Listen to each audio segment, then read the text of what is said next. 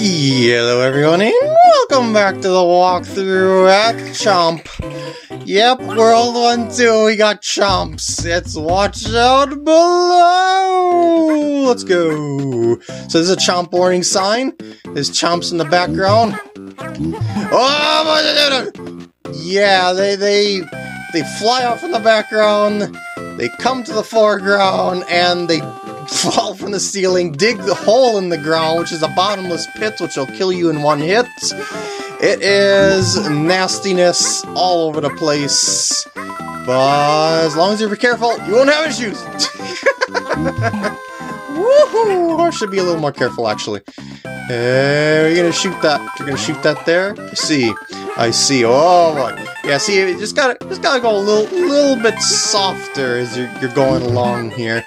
Oh, and these posts right here. I never really showed you, have I? Well, yeah, these posts, you can pound the ground by pressing down in the air, and sometimes there's stuff hidden inside the posts themselves, like behind the posts or whatever you want to call them, or yeah, so you might want to consider pounding all the posts that you see. And oh my goodness, a midpoint? No way! No way! Yes, there is midpoints. Oh shoot. I lost my shy guy, but yeah, there is midpoints in this game. Not really on the first level though. Do you remember? Press B, then down on the D-pad to make an egg! Press R to throw an egg. The tutorial continues, and we gotta use this to get those up. Yeah. Oh, I also freed that bumper up there. Normally you're supposed to shoot an egg straight up, but all I want to do is hit those red coins up there. Well, most of them are red coins, I think. With an egg, and yeah, that'll collect them automatically. And I also like to refill on eggs, but yeah, normally what you're supposed to do, if this isn't already broken out, you're supposed to carve your way in here and then shoot an egg up there to free this. And yeah, anyway, I'm gonna refill again, just for the kickers, and also see if there's anything down here. Nope, can't enter this particular Shy Guy pipe. Alas, it is a tragedy. I'm not gonna follow your arrows. No, I don't trust you. Okay, this is just basically to show you that, hey, yeah, there's some secrets around here, and yeah, you see, if you go over here, you won't actually be able to see if there's anything back here until you notice. See, there's a little bit more of a cutout than this sort of like solid round edge here. So like this is more flat as opposed to the one above. Yeah, that's your cue to look for any sort of holes in the walls and stuff like that. And I'm just gonna take a look-see around here. I know there's stuff that can pop out of stuff around this area, if I recall correctly, but I don't want to do anything rash, so I just want to kind of carefully work my way around here. I think this is actually the way back. Yeah, I think, yeah, there's a couple of red coins there, but this is like the punishment area of sorts.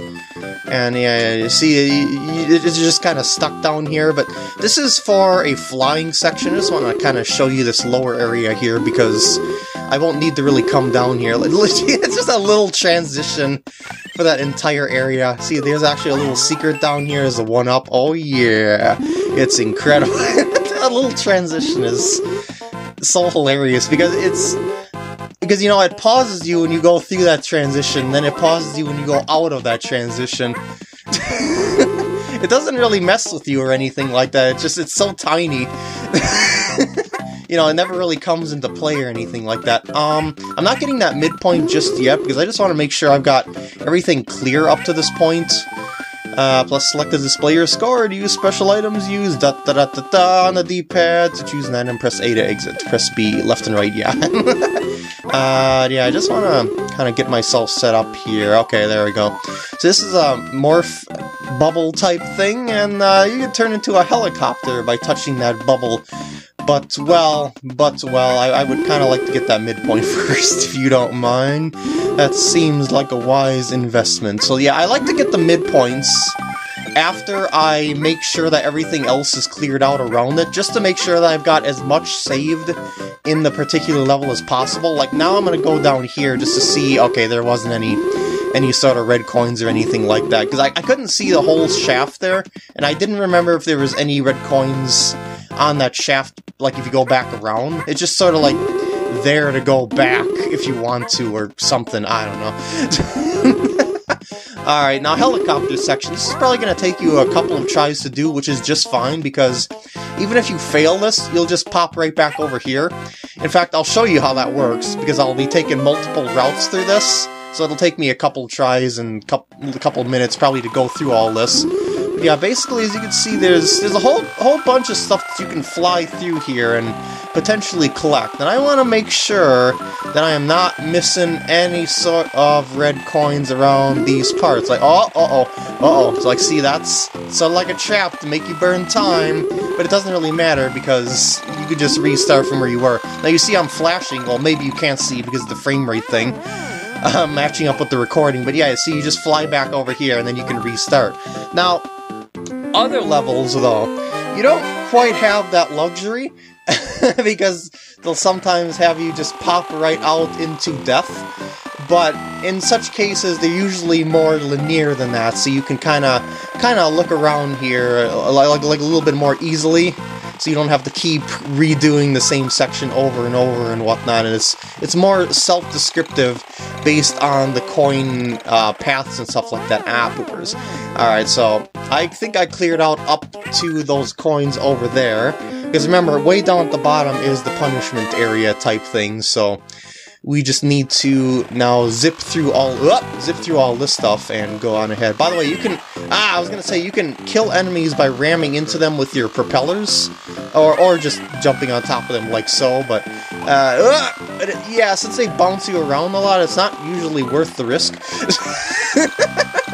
Oh, I didn't mean to. Well, I can always go back, I guess.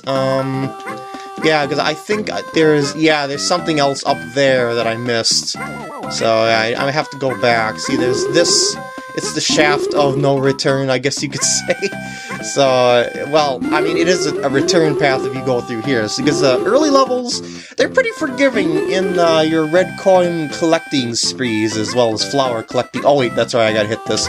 As well as your flower collecting sprees. But the later ones, ooh, you are going to have to look ahead very, very carefully and think strategically on your feet to get everything done as smoothly as possible in one shot, if that's even gonna work for you, because this game, oh man, this game will tear you to pieces, despite how cute it may look.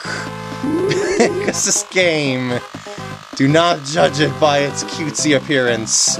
It will shred you like maybe no game you have ever played before if you dare to 100% this game.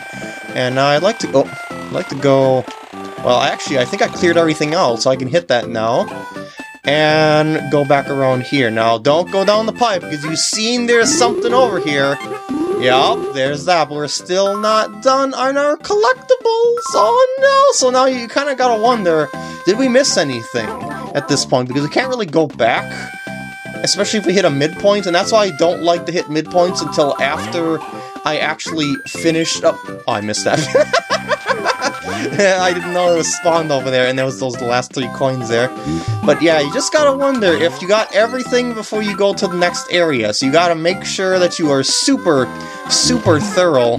And also, don't be too rash, especially when coming to the end, because there might be a surprise waiting in the wings. Like, say, an enemy hiding in some flowers or something like that. Just to mess with you. If you see the end goal and you're like, oh man, I am so excited to touch that end goal. I am just peeing myself, and then you miss some sort of enemy trap, and then you take damage, and then your perfect golden stars there on the left side is completely and utterly ruined. So don't get rash, just take your time. Oh, I got the bonus! Now I can show you what a bonus is like. There's a couple different bonus games, and as I said, I'll be able to show you them all eventually.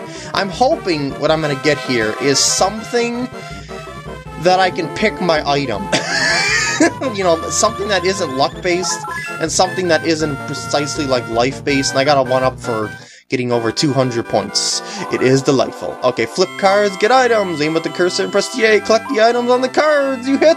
If you get Kamek, you lose all the items, hit exit to quit. So, yeah, if you get something that you like, don't continue, I recommend. Okay, that's actually something that I like, because if you use this item from your inventory screen, you know, pressing select, you can recover 10 stars at any time. So you can use that at the very end of the level if you're lacking on the stars. So I might actually want to keep that, but, well, I think I can actually hold off, because this is still the early game, so let's just keep... Uh-oh. I got Kamek. I lost my item. I didn't think I'd actually lose that. I mean, what are the chances? Well, 1 in 7, I guess, at that point, but still, what are the chances? There's only one Kamek in that square of 8 squares, so, yeah, that's why I didn't think I would get it. But I got it, and I lost my plus 10 stars. Oh, well. And with that, I'm going to end off the part here. I hope you enjoyed, and I'll see you in the next part when I do 1-3 as thoroughly as possible.